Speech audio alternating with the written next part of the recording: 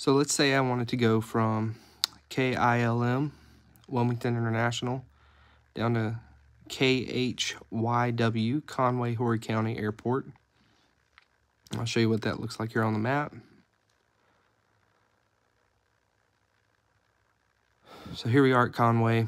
So normally if I were going to fly this, I would have in my head how I'm going to enter the traffic pattern ahead of time.